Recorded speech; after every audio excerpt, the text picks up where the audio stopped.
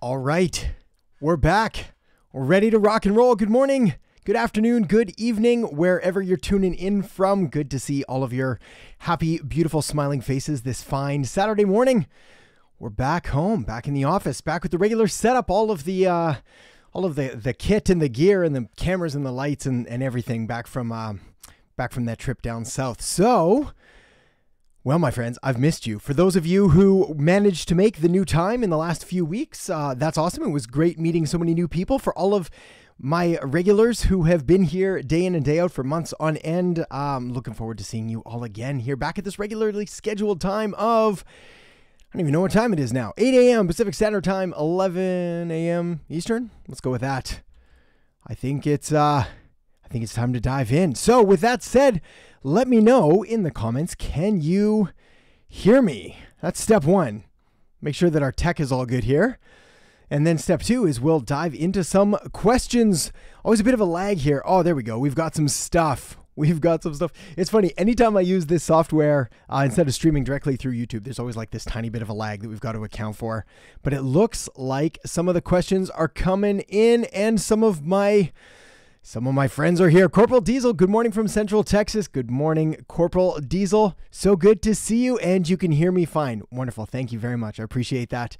It's always good to get those confirmations, because sure enough, there'll be someone here who's like, I can't hear you. And then I always wonder if it's me. Is it their speakers? What's happening? So let's see. We've got eat French fries. I could not agree more. Delicious. Quasi-nutritious, perhaps. Good morning from New York. Hear me loud and clear. Perfect. Amazing. I'm going to try and move this off center. My camera has a bad habit of like focusing in on my microphone and then blurring my face out, which may or not be good. Let's see. Jeff, you've got some good questions. Here we go. First, our obligatory greetings. We've got to say hi. Bonjour. Bonjour, Jeff. Comment ça va? Dominican, are you still in the Dominican right now, or are you back home? And if so, is the Dominican Republic like Haiti, where they speak French as well? Or is it like, my gut says Spanish still. I think it's Spanish. Anyway, happy Saturday. Welcome back to the regular hours. Hope you had a great time with the family. As always, thank you so much. Appreciate you. Yes, it was a good time. Thank you very much, but also amazing to be back. Latricia, I'm sorry to hear about your aunt. We say aunt in Canada, aunt, also acceptable. Regardless, my deepest condolences for your loss. Yes, spend time with the family. Thank you for checking in and saying hi. And that way everybody can wish you all the best as well as you go through these difficult times. Never fun. Okay, so let's see. Shall we dive right in? I think we should. We got a good hour. Caffeinated, hydrated, well-fed, and ready to rock. So, Ludwig asks, what strategies did you implement to manage client expectations effectively and maintain strong relationships with them, even when faced with unforeseen challenges or setbacks? Ooh, excellent question. So, let me see. What strategies did you use for client expectations and strong relationships, especially when challenges happen? Okay, so before we get that, first of all, 23 people here so far. We're going to see that number grow, but for now we've got 5 thumbs up. Let's hit more thumbs up. Then it'll help more people see the thing. So hit the little likey button. That's the technical term. All right. So how do you manage client expectations? Number one is the fact that you're asking that question is proof that you're setting off on the right foot already. Like that really is the secret, is to just be aware of whatever engagement you're getting into, understanding that you're going to try to manage client expectations right from the very beginning. So the best thing that you can do is communicate and err on the side of over communication, especially in the beginning. So anytime you sign a new client, a new customer, they always have that brief moment of buyer's remorse. The worst thing you can do is collect someone's payment information and then disappear and don't talk to them for 1 day, 2 days, a week, whatever it is. Like that just sets in all of the wrong feelings. So right away, let them know, here's what we're going to be doing. Here's what you can expect from us, et cetera, et cetera. You set the tone, you set the frame for what they're going to be expecting. So it's up to you. You're the expert in this sphere. Now, what do you do when things go wrong? Because believe it or not, things will go wrong. Not for everyone, not all the time, but for some people, some of the time, they will go wrong.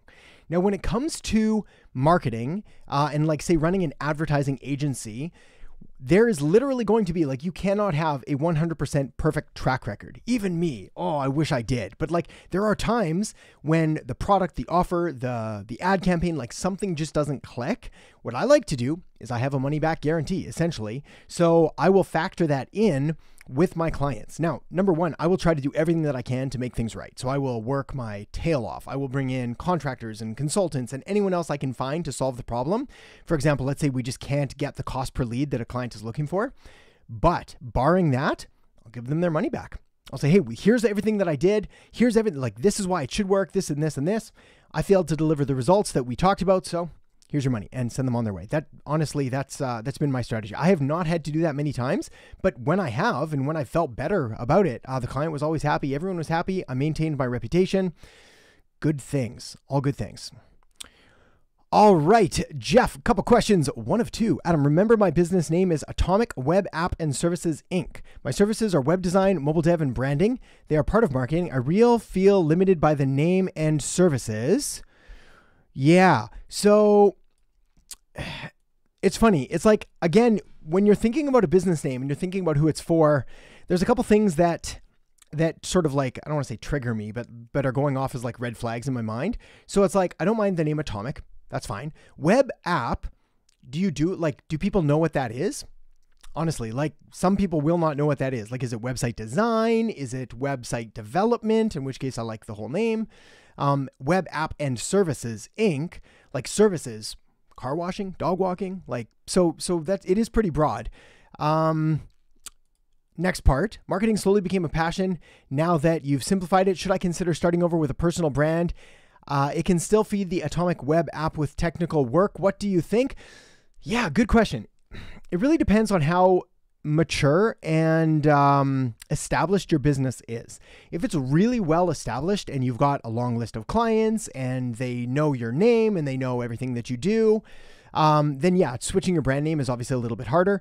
That said, it's easier to probably switch it to a personal name. You just let them know they're going to be getting a slightly better, higher quality, more personalized service. So that's always an easy trade. Again, it really depends on how many clients you have and what you want to do with the business. Do you want to grow this under your personal name, or do you want to grow it under a Atomic Web App brand moniker? My preference is almost, I don't want to say universally, but it's certainly a lot easier going with a personal name, simply because people don't like doing business with businesses. They like doing business with people. Are you still going to be the face of this business anyway? In which case, I'd rather work with Jeff than Atomic Web App Services, which I may or may not understand. I hope that makes sense. We can talk about that more later. Oliver, morning from Montreal. Bonjour, mon ami. Comment ça va? No one plans to fail. David. Hello from the armpit with a new account and avatar. Oh, we got the answer. There we go. I was looking for that last week. I was like, hey, what is happening here? But yes, amazing. Good to see you, my friend. Glad you could make it. Patrick, missed you the last couple weeks, my friend. Hey, and yo to you too. Fat guy in the kitchen. Now there's a name. There's that. I like the branding. Good morning. I'm a marketer myself in Pennsylvania. It's so very refreshing watching your videos and seeing someone that truly understands the intricacies and nature of what marketing actually is. I appreciate that, my friend. Thank you very much. And I'm glad you're enjoying the videos. Jeff, now you're back in Miami. No, they only Spanish, but yes, I was born and raised in Haiti. Hey, well, there we go. Very cool. We're crossing our international borders. Habiba, good afternoon. Adam from London. Good afternoon, Habiba. I'll be in London. Oh, it's going to be a while now. Less than a year? Less than a year. I'll be back in London. Elon, hey, my friend. Good to see you. Recorrecting last week's cue. Oh, perfect. Okay.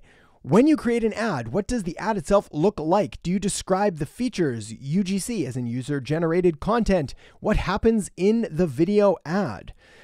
Okay. Good question. So when you're creating an ad, there's a couple things that you need to keep in mind. First of all, when we're talking about an ad, we're talking about advertisement, which means we're paying money to the platforms in order to show this. There's often very little difference between an organic social media post and a paid online social media advertisement, like say a Facebook post versus a Facebook ad, an Instagram post versus an Instagram ad. The difference is money. That's it. Not quite like boosting a post or promoting a post, which I am not a fan of, but like setting up a proper ad, you can use the same content, which is why I like creating a lot of social, or why I advise creating a lot of social media content organically. You can then find the ones that perform best and turn them into ads, possibly with stronger calls to action. So what does the ad look like? Terrible answer, but it depends. Like, it depends on the target market, the offer, the industry, the placement. You mentioned there asking about a video ad. Well, I've got a script that I use for a video ad, a really rough template of starting with a call out, a strong hook, presenting the problem, advertising the solution to the problem, ending with a call to action. That all happens within a span of 15 seconds, 30 seconds, 60 seconds, depending on the placement.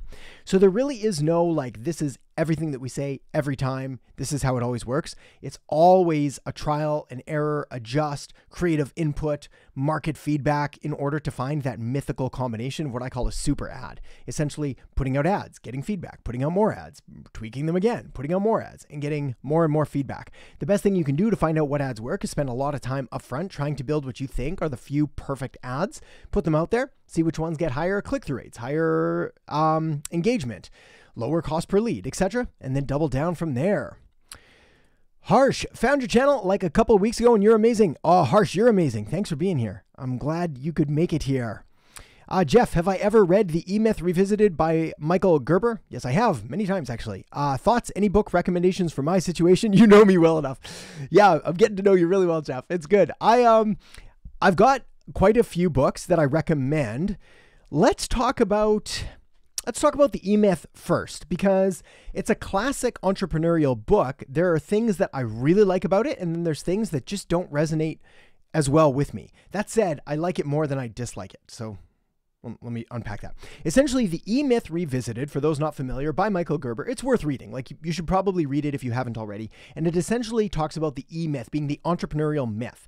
Basically, people are really good at what they do, so they're like, I'm going to start a business. And then they end up becoming an employee of their business. They're not able to scale it. They're not able to grow it. They get trapped in it, and life just sucks, generally. The solution is you need to think more like a business owner, an operator, where you're going to put pieces in place. The business can run without you, so you can take time off and away. All of those things are valuable and important. For me personally, I like being an operator. So I'm kind of in the business every day because I like it. That's it. That said, I have a lot of friends and colleagues who have grown very successful businesses by removing themselves completely, and the business can run without them. I have elements, and I have actually different businesses like that I own and have equity in. So I've kind of got both bases covered, but for my main core thing, I just like what I do. So I think it's good. The better question, I think, for you is we've got to look at what are your biggest problems right now and where are you running into obstacles? And then we need to find the books and solutions that best present against those. So for you, The E-Myth is really good. If you're looking for one that I actually prefer, it's called Clockwork, Clockwork, Clockwork by Mike Michalowicz. I'm not going to spell his last name. He's also got a number of other books as well, but Clockwork is really good. Actually, start with the Pumpkin Plan. Pumpkin Plan is better. Pumpkin Plan is like Mike Michalowicz's version of Seth Godin's Purple Cow. So I think both of those are good in regards to creating like something truly remarkable. Start there. No one plans fail. David, your video this week was awesome. New business failure rates are too high. I believe that too many new businesses do not plan properly in the beginning. Your opinion? I feel like we're on one of those, like a panel. It's like, present the thing. Adam, we pass it over to you.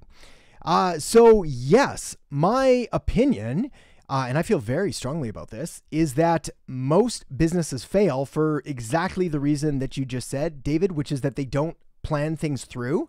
They don't think things through. And most importantly of all, they don't understand not only what marketing is, but the importance of marketing. So this is a bold statement, but I stand by it. Marketing is the single most important element to your business success, period. Full stop. Anybody that understands marketing, strategy, some of the tactics, some hacks, some tips, some tricks, their business will do fine. It's not the best business that wins. It's the business with the best marketing. I wish it wasn't the case. I wish it was like we could always count on the best business just providing better service and providing a better product and genuinely caring and doing all those things. I wish that was the answer. But this whole myth, we call it like the field of dreams, where build it and they will come. That's not even close to true. Like, build it and they're probably not going to come. They don't even know that you're there. They're certainly not going to tell anyone. So you're just going to suffer miserably and then go out of business. Crappy existence. We don't want that for anyone. So yeah, you need marketing, which means at the core root, like the core of marketing, what is your business model? What are your margins? What is your unique competitive advantage? How are you different from the competitors? How are you going to scale? Who is your target market? Why do they want to choose you? Like, these are all deep, important questions. They're not easy to answer in 5 minutes, and they shouldn't be, but that's why people fail. They don't want to do the work. Elon, where can I find a first client I'm willing to work for free, but I'm afraid that we will waste money on ads and not see something in return? Okay, so if you're talking about running ads for yourself, then yes, don't necessarily. If you're talking about getting your first client for free, running ads for them, but not seeing something in return, yes, that is a very reasonable fear. Good for you for having that fear. You should. We should not be willing to go out there and spend a client's advertising dollars with this fear that we're not going to be able to return them anything back. That said, if you're open and honest and upfront with a potential client and be like, hey, here's the deal. I've been studying marketing. I've been studying all of these ads. This is a collection of the 50 best ads that I found that I think we could make our version of for your business. This is the targeting that I think we should use. And you just break down everything. Would you like me to set all of this up for you as a test? I don't know, we'll spend $300, $500, $100, whatever it is, whatever you're comfortable with, Mr. Mrs. Business Owner, and I will run them for you to try to get results. Honestly, that's probably fine. Like, if you go to, say, a small local business, target a local area, like they'll probably get something back. If you're targeting like a massive international audience using e-com ads or something like that, yeah, it's too competitive, but start with friends, family, colleagues. Tell them everything that I've just said, and I think you'll find someone that'll take you up on your offer in order to get those referrals, testimonials. Jeff, follow up. What are your thoughts on personal brands, especially the risks of starting one? How can start the right way? Should I have a YouTube channel from the start? Good question. My thoughts on personal brands are, they are one of the single most valuable assets you can have as a human being. I bought, like, just to show you my belief in this, the day all of my kids, I got 4 kids, the day that each one of them was born, I bought their domain names, .com. I don't know if .com is going to still be a thing in like 20 years, might be .ai, .net. Maybe we won't have that. Who knows? But I know the value of having a personal brand. So I bought their domain names. So that should go to show you just how important I think it is. What are the risks? It's your reputation. It's, you've got to guard it with your life. But that's why I like personal brands, because you've got skin in the game. You've got stake in yourself. People like people that stand behind what they do. And there's no better way to stand behind what you do than like literally putting your name on everything. So I like it. How can you start the right way? By making stuff. Honestly, that's it. Like, I could tell you to outline your values and your ethics and outline your vision and your mission and your goals and all of that. Sure, you could do that. It's probably a good exercise. But like, a better plan is to start making things that you care about and that you want associated with your personal brand. So let me rephrase that question. Actually, let me rephrase that answer. The best way to start a personal brand is to get clear on the topics that you want associated with your personal brand and then start creating content on those topics. For example, if I were to start a brand new personal brand today under, say, the banner of marketing, I would start to get clear on which are the pillars of marketing that I want to focus creating content on first and for what kind of audience. So say that I identify business owners as my primary market. Then I figure, okay, well, I want to do social media content. I want to do just general content marketing, maybe email, maybe advertising. Let's stick there. So these are the silos, the buckets that I'm then going to be creating content for with that target market in mind. And then I'm also going to try to identify the platforms that my market is active and present on and go there. Now, should you start a YouTube channel? If you have the mental fortitude, I know you do, Jeff, but like if you're committed to seeing this all the way through, then yes, it is the best platform for people to start building a personal brand on, bar none, like just full stop. It is the best one. In fact, I've changed my opinion now, or the advice, I think is a better way to say it. Even recently, what I was saying is the best opportunity in order to build your personal brand, your marketing in general, was short form vertical video content, YouTube Shorts, TikTok, Instagram Reels, Facebook Reels, etc. That's still valid, but we're seeing outsized returns significantly now with YouTube long form content, to the point that the effort, it's worth the effort for the rewards that you get. In the past, I just wanted people to take any action to get video done, so short form was fine, but now I'm going to push you strong to long form video content. It's a journey, but you can put it together piece by piece. All right, Fat Guy in the Kitchen. I got to get your real name too. I don't mind that brand name though. It's catchy and differentiated. Do I have any experience with Pinterest and using it for shopping, t-shirts, etc.? Of course, getting conversions. Admittedly, it's a platform I don't use often, so I'm not positive the best strategy. Oh, good question. All right. So here's my views and opinions on Pinterest. I do not have a lot of experience with it, for the reason that my market is not predominantly on Pinterest. So I've never really taken the time to understand the nuances and the intricacies and the details of the platform. I've played around with it. So I've built pages, I've run campaigns, I've run ads. They're relatively new still, like the past, maybe it's 2 years now. It's been a while, but like they're not 10-year-old Pinterest ads. People, not myself, but people that I know that were running a lot of Pinterest ads were doubling down on them and getting really good results from them. Still, it's not my preferred method. I think it's worth trying if you've identified that, say, your target market is predominantly female, you've got visually appealing content that you can make promoted pins with.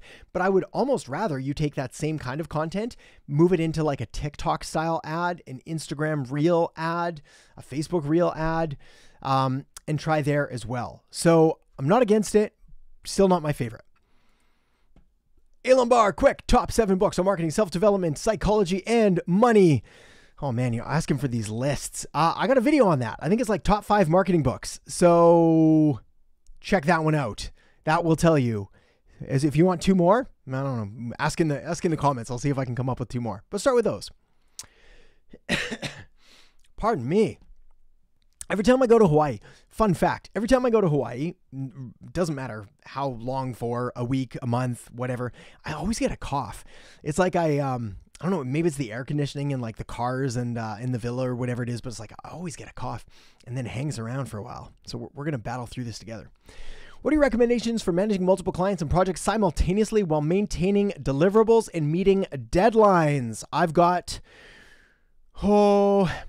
2 recommendations for you on this one. The first of which is this for managing your actual campaigns and like where the clients and lead flow is inside your pipeline. So this is my preference for a CRM, not even CRM, like a marketing software essentially.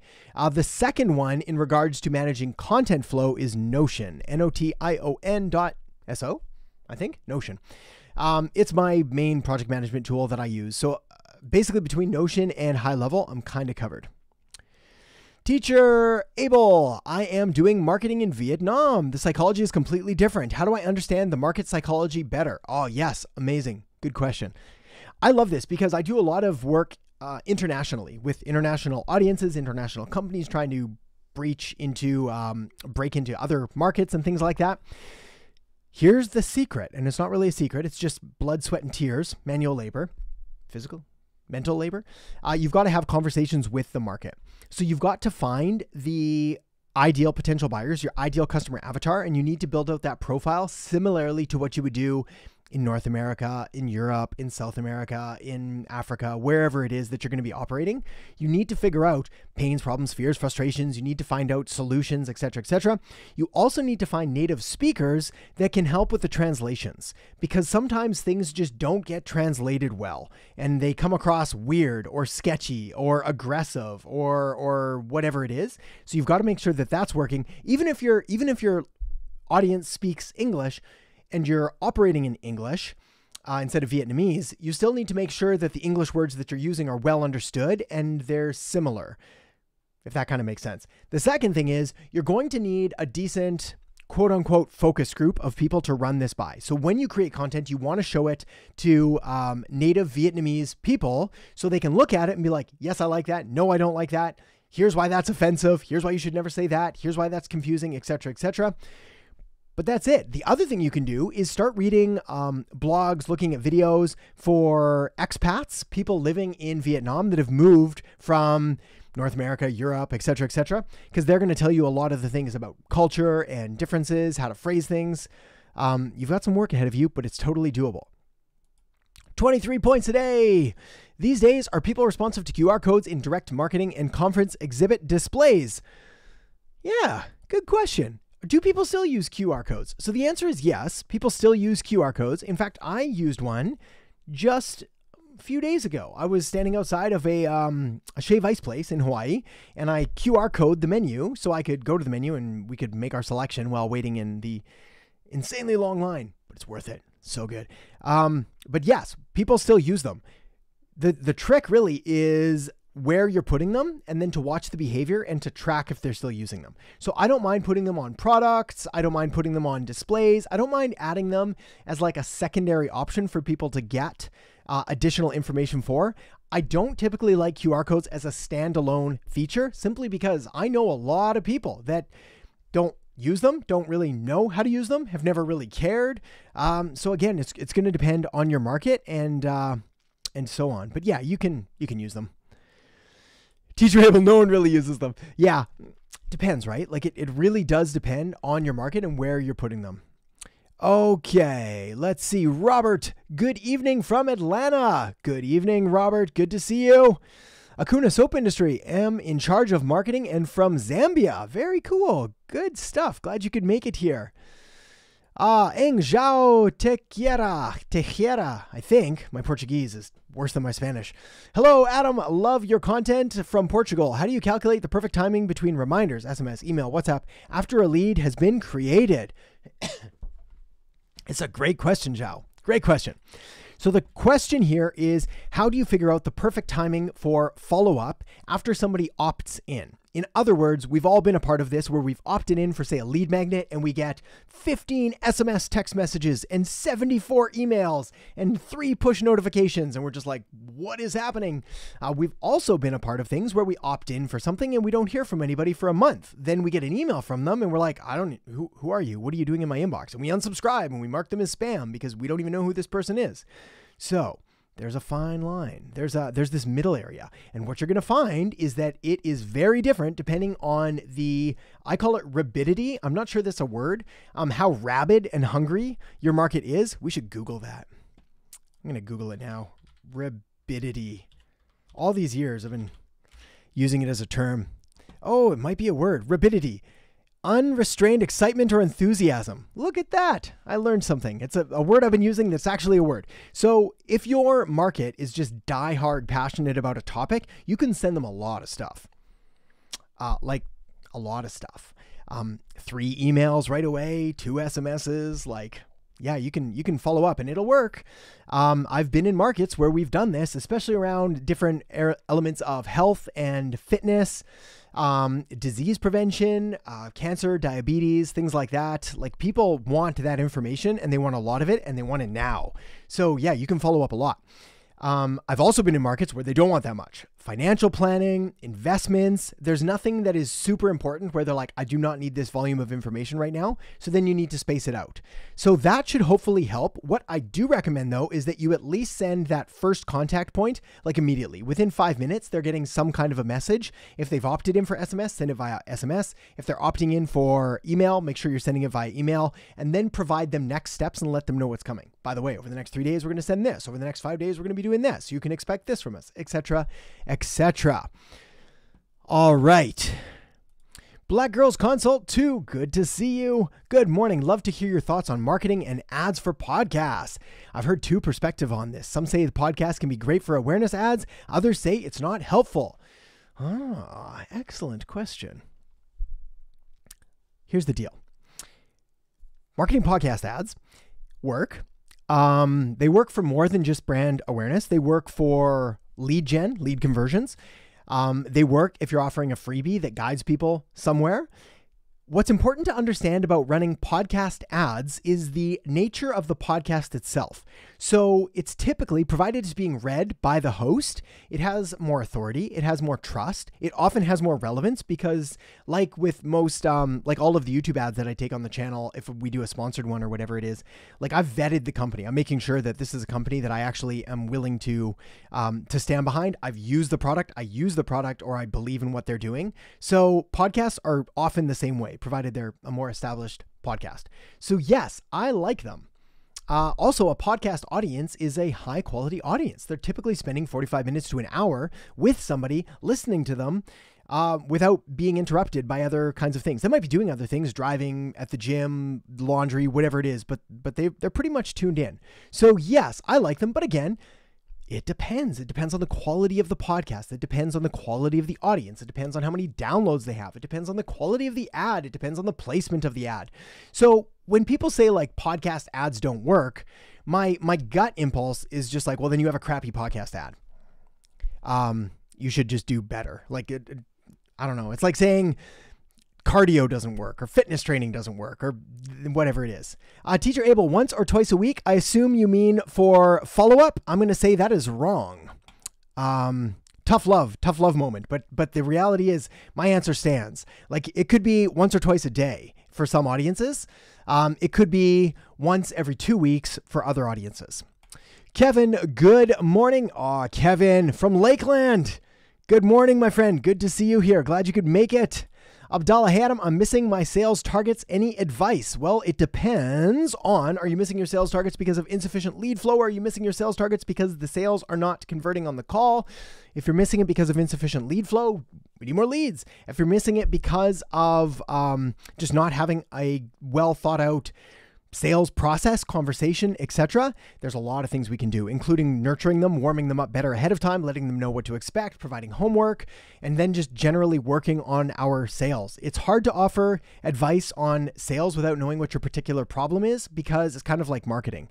It's like, well, is your problem tone, framing, pacing, offer, etc.? A lot to go into it. Riyadh, I want to practice marketing, but I'm not sure where I can do that because I don't have a product. Any tips? I'll be so glad. Or you can make a video, you show us what to do and where. I like this question because how do you practice marketing, right? Like, what do you do? How do you go out there and start doing marketing when you have nothing to market? Well, first of all, you don't need to market a product. You can market a service. You don't even really need to market a service. You can market a message or an idea or a concept or a charity or whatever it is. So actually, let's do that note. If you can find like a charity to do marketing for, you could start there. If you have friends, family members, colleagues that they have businesses or they know people with businesses, you could offer your services there in order to help them create social media content, create videos, things like that. That's probably the lowest place to start, the lowest hanging fruit. The best place to start would be some kind of content marketing through social media. Because then you're going to learn about content creation, you're going to learn about the platforms, you're going to learn about all the tools that they have available, a lot of stuff there. I don't think I have a video that shows you how to practice marketing, but I think that's it.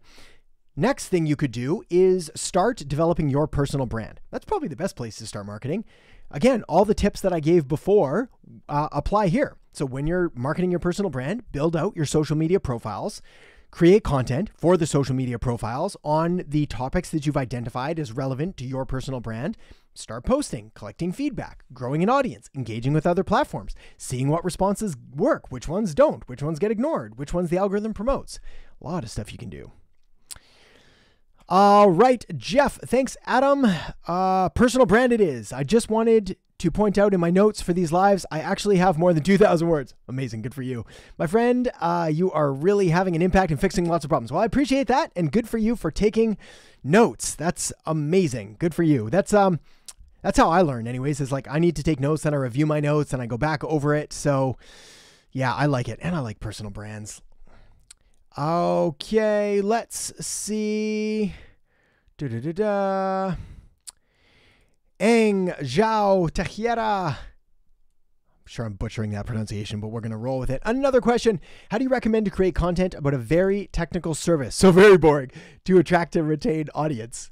All right. I talked about this last week, maybe, or the week before. I want to talk about it again. How do you do marketing for a boring product or service? Couple things. Number one, the product or service is not boring to the target market. We talked about this before where it was like selling electrical installation cables or something like that. Like to me and to possibly to you, that is boring. I'm going to ignore that ad. But to somebody that is involved in electrical installation and needs cables, like that's their wheelhouse. That's what they do. You can't imagine the ads and the content that I see and I get all excited about and click on that my friends and my family would completely ignore as the most boring thing ever. In fact, I'm very aware of just how geeky I get about marketing, so that when I'm in a public space with friends and family, I have to watch myself all the time so I don't just start rambling on about algorithms and consumer behavior and psychology, because people will be like, that's nice, Adam. That's really good. And to me, it's the most fascinating thing in the world. But to them, they could honestly care less. They like me, and so they humor me once in a while and listen in. But like to people outside of marketing, marketing's boring. So everything's boring to other people. The second thing that you can do is really take the opposite swing. So there's going to be people that you're going to be able to attract with technical specifications and features and all of the intricate details of whatever it is you're selling. Or you could just make it really funny. The example I like to give here is the insurance industry. If you look at advertising, marketing from companies like Aflac with their Duck, State Farm, Progressive Insurance, like all of these industries have taken a humorous approach to what is possibly the most boring industry in the world, which is insurance. Because insurance, you're selling something that like, that's future Adam's problem. We'll let him deal with that. Like, I'm not even going to benefit from it today. It's selling something that I don't get to see or feel or hold. It's just like oh man, like literally probably the hardest thing to market, insurance. It's like vitamins. Nobody really needs it or knows they need it until you do. And then, boy, are you ever glad you have it. So let's do that. Hannah, good to see you. Don't forget the thumbs up. Oh, you know it. Let's hit that thumbs up. I used to have this this graphic where like all these thumbs up things would fall down from the screen. But let's do that now, and I'll sip water and we'll keep rolling.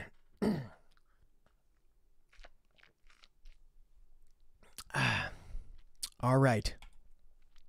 Magda, excellent point. I talked about this right at the beginning. I think this is a response to that where I said it's not the best business that wins, it's the business with the best marketing.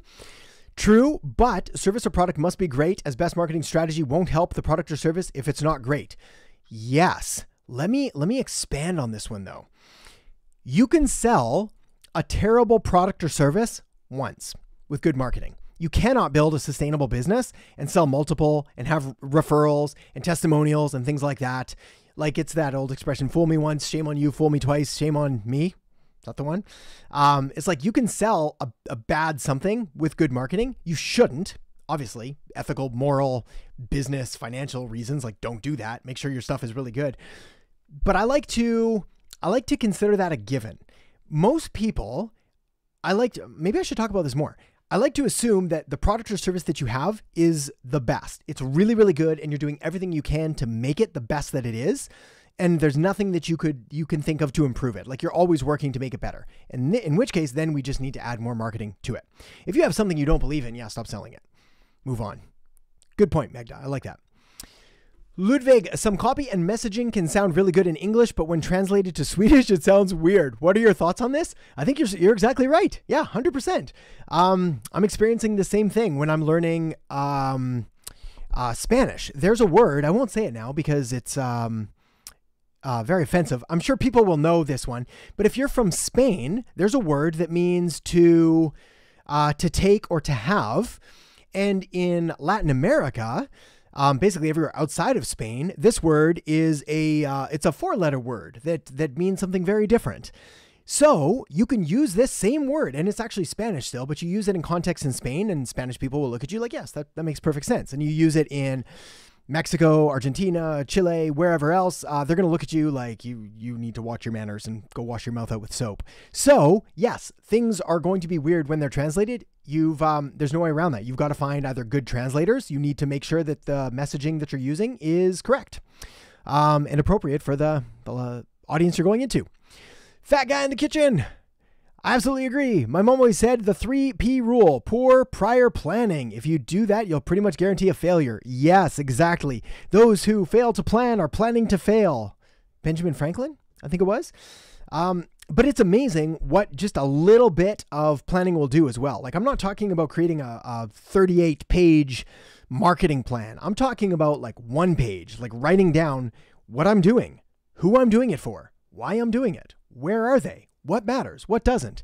In fact, if you've not grabbed this one yet, this will help you walk through those. I call it my marketing master plan. Actually, fun fact, I don't know if you guys have checked out the podcast interview that I did with Social Media Examiner. It's on their YouTube channel as well. Basically, just go to Social Media Examiner's YouTube channel. Look at the latest episode. It was me and Mike talking about the marketing master plan, where I walk through all of these steps, the model, the market, the message, the media, the machine in explicit detail. So go watch that and tag me in the comments, and I'll hop over and we'll say hi and we'll have a conversation in Social Media Examiner's comment thread. It'll be fun. Okay. B.Bags. Oh, thank you, Adam. You're a great teacher. My pleasure. Thank you for being here. I'm glad you're finding this useful. Habiba, do you have any recommended books for creating a successful business plan? Yeah, I do. Look at stuff by Strategizer. This isn't necessarily going to give you like the formal business plan. I mean, honestly, like anything on Amazon, I haven't done like a quote unquote business plan forever, simply because I normally come in after the business plan is made. Let me see if I can refresh my memory on any that I really like. Yeah, here's the one that I refer to time and time again. It's called Business Model Generation by Strategizer. So if you just type in Business Model Generation, a handbook for visionaries, game changers, and challengers. I've got a couple copies hanging around, actually. One over there and one somewhere buried in the back. Good book, important book. All right, where are we? Jeff, my spelling sucked today. All good. Don't text and walk, people. Yeah, stay safe out there. Watch where you're going. Bruce from Denver. Hey, Bruce, good to see you. Sitting here on the couch with my new baby boy. Hi, congratulations. Exciting times. Never too early to get him started with his own personal brand. Yeah, honestly, dude, if you've not bought hisname.com, sometimes they're not available. If you have like a really common name like davesmith.com. I actually know a Dave Smith. Super cool guy. Really love Dave. But like, it's funny because I've used him as a testimonial in the past, and I was like, dude, your testimonial looks fake because it's from Dave Smith, which sounds like a made up name. But anyways, I digress. Go get his domainname.com. If you need to use his middle name in there as well, or middle initial, don't be afraid to do that. It's like $10 a year, etc., etc. Okay, let me see. Ludwig, how was your approach staying ahead of the curve in the ever-evolving world of digital marketing, ensuring that your agency remained relevant and competitive? Okay, so I think there's two different questions here. The first of which is, how do you stay ahead of the curve? The second question is, how do you make sure that your agencies stay relevant and competitive? Those are not the same thing. And the reason is because in order to maintain relevancy and competitiveness, you often don't need to be on the cutting, bleeding edge of things. In fact, normally you don't. One of the keys to my success has been to be a relatively slow adopter, especially when it comes to anything that I'm doing for clients. In other words, I'll never go into a new platform, a new strategy, a new tactic, a new hack, unless it's been proven, and then my intention is to go in and become the leader in that space. But I want it to prove itself first before I invest time and money and energy into something that may or may not work out. There's a ton of social media platforms that you've never even heard of, that a lot of people jumped on and went really, really big on, that were just not great strategies, or they didn't pan out for long. So that's how I make sure that all of agency work and client work and things like that is I'm sticking to fundamentals, to proven marketing principles. I'm using platforms that I know, they've been vetted, we've gotten good results, we continue to get good results, like all of that is set. Now, me personally, yeah, I want to be as relevant, and I want to know about all the trends and the tips and the hacks and everything that I can.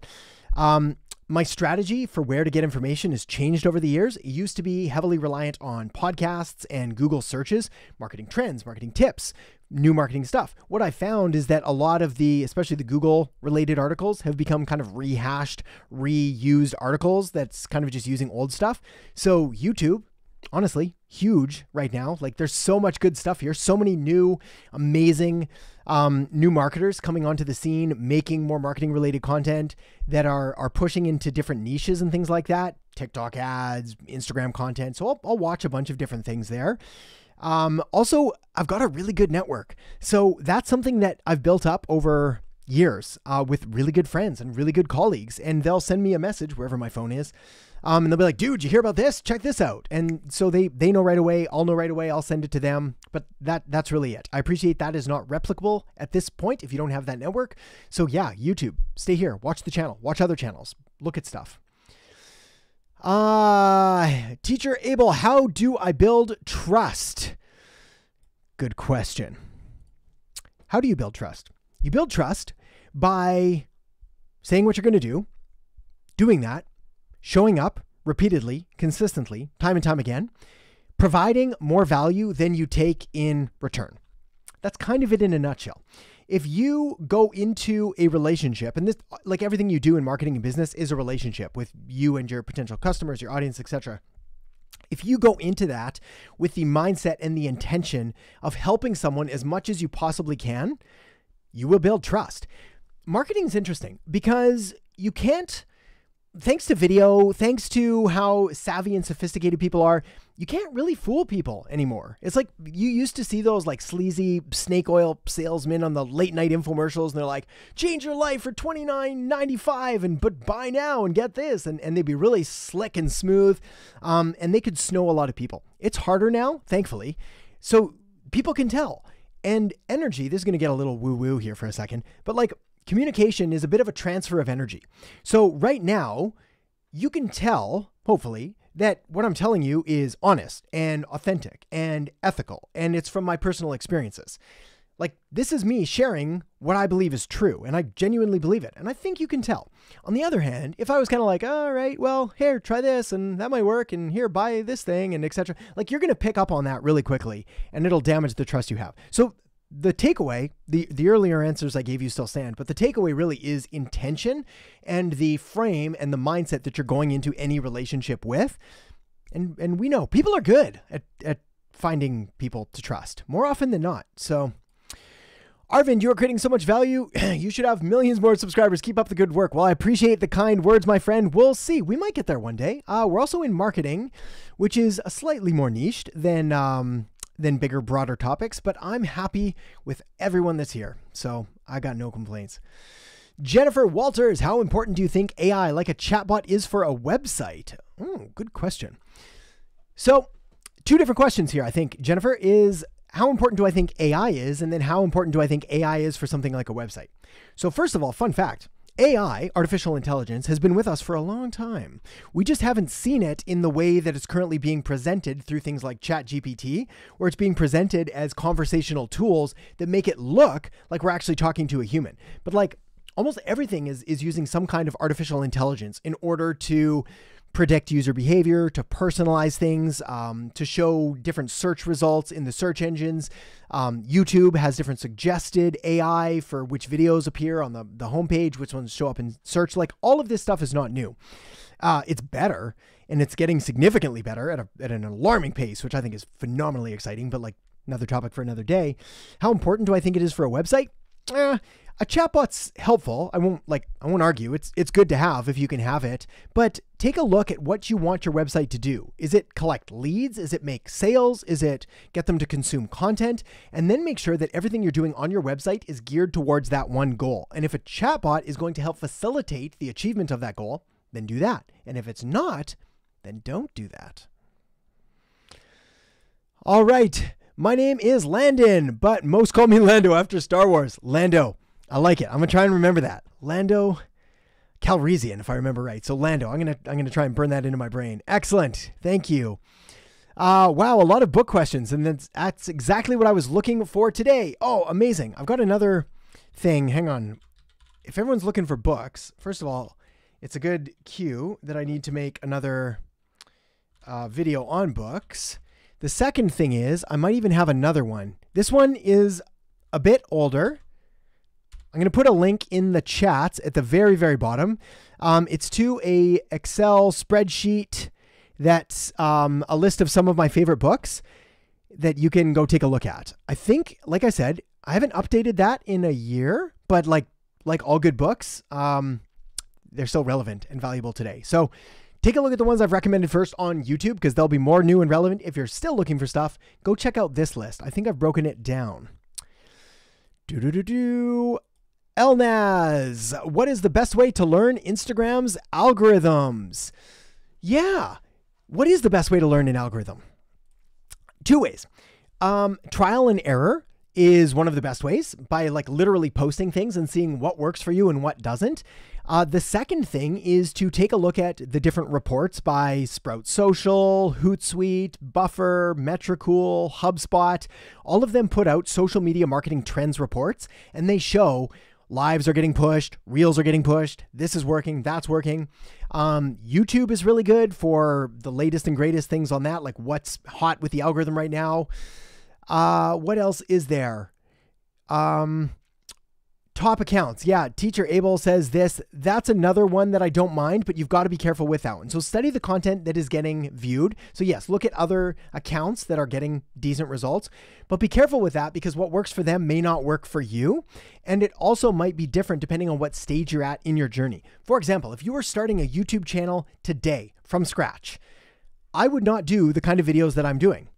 Because I've been doing it for, I don't even know, 6+ years. There's 600, 700 videos on it. Like it's a different style and tone and framing. What I would probably do is niche specific search-based videos. Then I would work up to some suggested content and so on and so forth. So be careful when you're looking at like more established creators and modeling your strategy after them. Cause what they did to get where they are is probably very different than what they're doing now.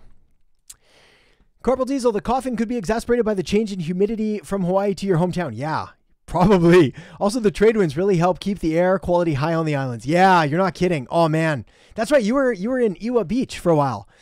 Yeah, I miss the warmth already. It's so cold here. We got home and everybody's like freezing and in sweaters. It's actually, I don't want to say it's funny, but it's like, yeah, we're all freezing. Jerry, I use QR as a way to ask for testimonial or reviews for Google. Put them on emails. Yeah. I think that's fine. There's a lot of ways to use them. Teacher Abel, give a thumbs up to Adam. Thanks a ton. Hey, yes, we'll boost the algorithm. We'll get those thumbs up going. Thank you, my friend. Rahul, WhatsApp marketing tools you know, Adam? Not. It's funny now that we think about coughing. We'll get some water. None that I love, personally, honestly. Like all of the tools when it comes to social media, like it changes really quick.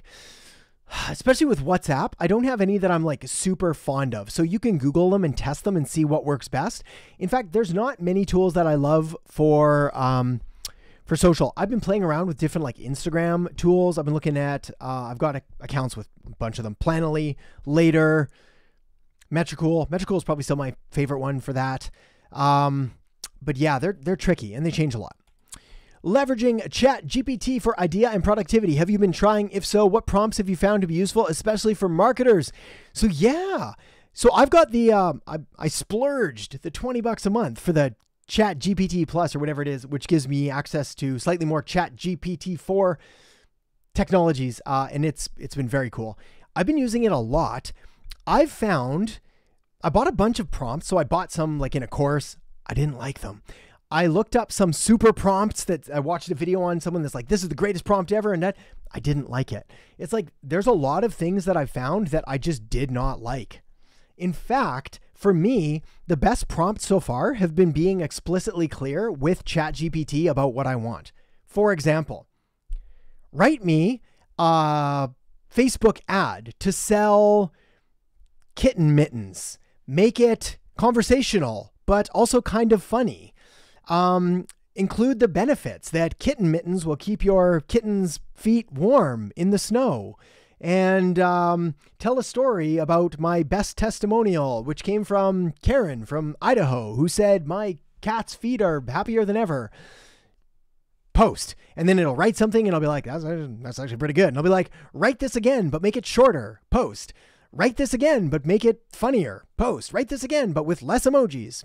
Analyze, like whatever it is. So I found that I give it what I can, and then I adapt and modify it from there. I'm also not selling kitten mittens. Please don't ask.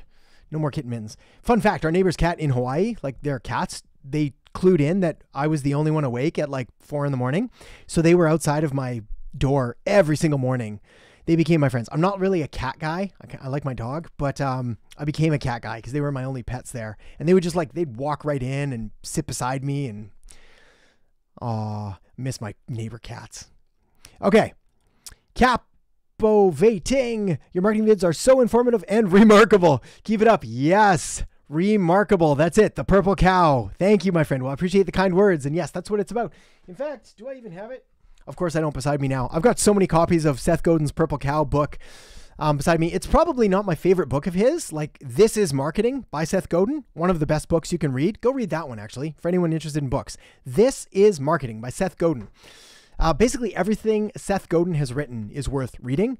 But yeah, Purple Cow. It's all about being remarkable. I like it. Okay, Immaculate Heart. Hey, my friend, good to see you here. I attended AdWorld Conference. It was fire, but now I have so many ideas from that, you and others, that I'm overwhelmed and don't know what to focus on as a digital marketer biz. Ideas to focus. I love it. So, where do you focus? First of all, understand that the desire to do all of the things all at once is not unique. That is something that I struggle with on a daily basis. I get so amped up about all of this stuff. I do not have enough time in the day to do all of the things that I want to do in one area of marketing, much less business, much less life. So we have to be selective. We have to prioritize the things that are actually going to matter. I do have videos on this. There's a couple, if you look up the one, I can't remember, I think it's how to simplify your life. Look at that video. That's going to help you because it's going to talk about prioritization and simplification. Yeah, how to simplify your life. I've got one called How to Simplify Your Business. Maybe watch that one after. Watch How to Simplify Your Life first. It's the thumbnail right now. I think it says less is more. Felipe, ClickFunnels with AI. Do you recommend? Love from Santiago, Chile. Yes, I think it's fine. I prefer, where's my link again? How do I pull these things up? There we go. I prefer this one. So I've never been a huge ClickFunnels fan. I don't mind it. It's fine. A lot of friends, clients, everyone uses it. I've always preferred Lead Pages over ClickFunnels, and now I prefer High Level over all of those, mostly for the integrations. So I like the designs that I can make with, say, Lead Pages or ClickFunnels. I'd make it with ClickFunnels. I think you can then import it directly into High Level, literally copy paste your ClickFunnels funnel into High Level, but then you get better integrations with SMS and email. So that is my preference. Let's see. Hannah, how do you change someone who has a strong anchoring bias? You don't. That's the beauty of anchoring. Great. Such a good question. How do you change someone that has a strong anchoring bias? Maybe they've seen a price that something costs $1, and now you're selling something for $1,000, and they're like, nope, that's worth $1. How do you change their mind? It's going to be tough. That is literally why we call it anchoring bias. It can be done. You can present information. You can overcome objections. You can whatever it is. The best way to do it is to position it as a completely new thing. So that thing is $1. Your thing's 1,000. Hypothetical numbers, but they're not even the same thing. Apples to oranges, not apples to apples. So if they're selling, I don't know, soap, you're not selling soap. You're selling a body cleansing solution. You're selling hygiene in a bar. You're selling whatever it is. It needs to be positioned completely different so that they don't associate that as the same thing, just 1,000 times more expensive. The other thing you can do, and this is my preference, is to just leave those people alone and go somewhere else. We don't need to sell to everyone. We can't. So I find if someone's already set in their ways, I don't preach to them. Ludwig, what would be your marketing agency dream team? Ooh, that's a cool question. I like it. Who would be my marketing agency dream team? So I would have, I'd probably have Seth Godin as my CMO, my chief marketing officer. For his vision and his strategy and his ethics and his morality and his vision on marketing, all of that in there. I like him there. I would probably have Eugene Schwartz in charge of copywriting. Loves copywriting. I'd have David Ogilvy team up with Eugene Schwartz in order to create advertisements. Who would I have for video? Oh, there's so many good video people. You know whose stuff I really like right now is Ed from Film Booth. I love every video that Ed makes. If you haven't subscribed to Film Booth's channel, I'm actually going to do a bit of a collaboration with Ed here soon. He's got a new channel as well called Creator Booth. So look up Film Booth or Creator Booth. Say that Adam sent you. Say hi. I really like his stuff, like his editing style, his storytelling. It's really quite good. What else would I do? Social media, hard to say. I like I'd maybe stay in charge of that for my own videos and content. For direct response marketing, maybe direct mail, I'd have Dan Kennedy. To help out with some of the business strategy, I'd probably have Jay Abraham in order to carve out new areas of business and opportunity. For efficiency, maximization, making sure like maybe, I don't know if I'd say my CTO, but like my CTO, CFO, CMO, I'd probably put Perry Marshall in there. I did an interview with him many, many years ago back, I think in like 2018 on 80/20 marketing. It was a hugely profound shift in the way that I look at business and marketing. So that should help. Deborah Perrine, what are your thoughts on emailing monthly newsletters? I like it. I think it's amazing. I would do more than monthly though. I do weekly. Again, I talked about this right at the beginning of this live, but monthly email newsletters are phenomenal. They're kind of start there at the very least, but we need more than that because again, let's just run the math here. If you have an average open rate of say 30%, it's probably around 20%, I think, for most people, but say 30%, and you send one a month, well, that means it could be 3 months have passed before somebody has seen your email and actually opened and read it, which means they've completely forgot about you. Okay, let me see. I've got time for one more question and then family time and laundry and unpacking and grocery shopping and all the things that come with being home. Rarts, hey there, Adam. Hope you're having a good day. I am, my friend. Thank you. I seem to struggle with my team as I'm a really chill guy, so people start lacking in their work as they get too comfy. How to change my approach?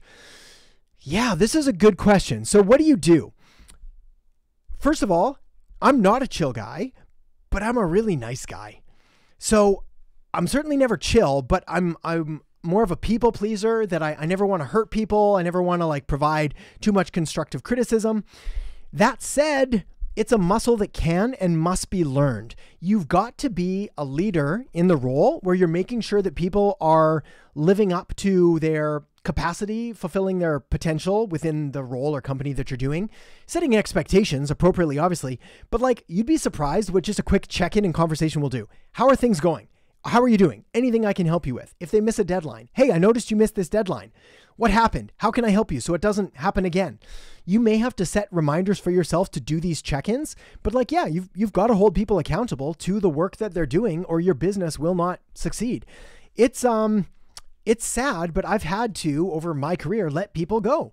Quite a few over the years. I've had some that have been with me forever, but I've had some people that just literally, I could not help them enough. I couldn't be like, what about this? What about that? Why are you missing this? What else can I do to help you? And they would still miss it. And I'd be like, hey, I got to be honest with you. This isn't working. Do you see any solutions? They're like, well, I could try harder. I'm like, cool, let's try that for 2 more weeks. And then they still let it go. And it's like, all right, I think we should find you something else because it's not panning out here. So yeah, those things will happen. Communication. That's the secret. All right. I think I've got one more. Oh, there we go. The podcast interview was great. Yeah, the Social Media Examiner one with Michael Stelzner. Thank you very much. I'm glad you enjoyed it. I love Mike. He's such an awesome guy. He's really good at having conversations and getting good information out of people. Really good. So yeah, if you haven't listened to that, Social Media Examiner, go check out their podcast on YouTube and listen to that interview. All right, final question for the day. What is a good framework for social media marketing that would be universally applicable? This is going to tie in perfectly with what I just said. It is this one, the Marketing Master Plan. You can get it here, freemarketingcheatsheet.com. You can also get the full breakdown just by listening to that podcast interview with Michael Stelzner on Social Media Examiner's podcast on the YouTube channel. Also, I'll break it down for you right now. And the reason that this one is universally applicable is because it has stood the test of time. It has been revised over a decade now. I've used this with billion-dollar companies, with solopreneurs, with startups, with everything in between, and it always works.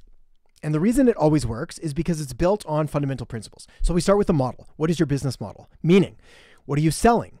What is the margins around it? What are the pricing? What is the packaging? What is the entire structure of your business look like? Are you doing too many different things? Probably. Should you focus in on one specific area where you're going to make the most amount of money and help the most amount of people? Yes. All of those things become clear when you focus in on that. Then we go to market. Number 2, Who is the ideal target market? What are their age, gender, income, occupation, their geographic details, city, state, province, country they live in, etc. Psychographic details. What are their values, their attitudes, their beliefs, their organizations, their affiliations, all of the things that they're associated with you need to get clear on. Then we move on to message. What are their pains, their miseries, their fears, their frustrations, all of the problems that they're going through right now? And what are their miracles, their wants, their dreams, their goals, their desires, all the things that they want to get to? Your business's goal with your message is to bridge that gap, move them away from their current present location right now that sucks, is terrible. They want to get away from this problem towards the Holy Land, the Promised Land, the good life, the thing that they want. And the better you're able to understand what both of these are, and the better you're able to communicate your business as the solution, the better you're going to do. Number 4, I don't even know what we're up to. 3. Yeah. What do we got? We got model, market, message, media. 4. Media. Where are they present and active online? You do not need to do everything. You do not need to be everywhere. Whoever said that has too much time and money on their hands. It's like you can be focused and selective on where your best customers are spending their time. Go there, interact with them there, ignore everything else. I don't care how cool or trendy or popular it is. If your people aren't there, you're wasting your time. Then machine. What is the customer journey? What is the marketing funnel? What is the sales funnel? What is the process that you're going to walk someone through from having no idea who you are all the way through to becoming a loyal customer who loves you, loves what you do, wants to tell everyone about just how great you are? For example, you could start with traffic, some kind of organic, paid traffic, doesn't really matter. Let's use Facebook as an example. You could make a Facebook post. You could do a Facebook Live. You could make a Facebook Reel. You could run a Facebook ad. All of those can then guide someone to the next stage in your funnel. Maybe it's content, a blog post, a video, a podcast. Maybe it's a lead magnet, something that they're going to download in exchange for their name and or email address. What comes after that? Are you going to follow up with email marketing? Are you going to do SMS? Are you going to send them direct mail if you capture their physical mailing address? All of these need to be taken into consideration. Then, what does your sales process look like? What's your conversion mechanism? Are you doing a sales call? Do you have a sales page? Do you have a sales team? Do you collect orders over the phone? Do you do it via social media? Like, are you selling through Amazon? Like, whatever it is, you need to figure that out. And then after that, we can talk about retention, upsells, downsells, cross-sells, loyalty, referral programs. All of this doesn't necessarily need to be completely dialed in the moment you launch, but it's all something that needs to be considered and built over time. This is the foundation of every successful business. They have all of these pieces and it will work, whether we're talking about YouTube, Facebook, TikTok, direct mail, banners, skywriting, carrier pigeons, smoke signals, whatever it is. This will work and it will continue to work for decades, if not centuries to come. So with that said, my friends, thank you for being here today. Thank you for the great questions. Keep them coming. If you want to put some more here, put them in the comment section below. I've got that new channel coming very soon. Videos are being prepped for it right now, and I'm going to try to answer some of the questions that I don't get a chance to live on that channel. So, with that said, I'll see you soon. Have a great week, everyone.